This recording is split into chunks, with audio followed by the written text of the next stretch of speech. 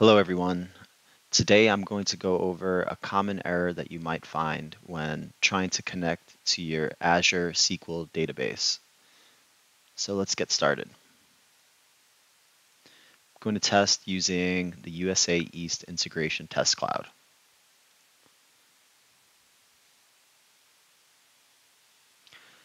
All right, so it says cannot open server requested by a login.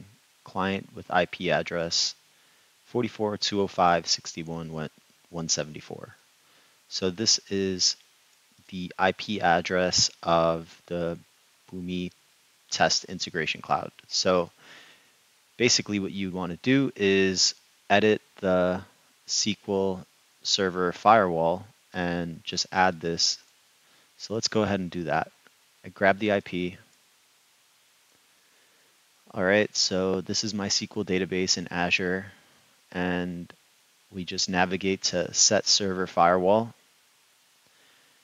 And here we will add a new firewall rule. For the name, I will just use the IP.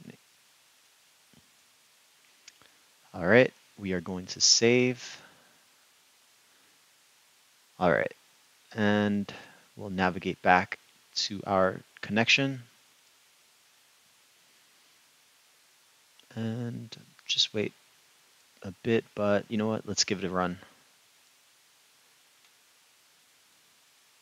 And we are done.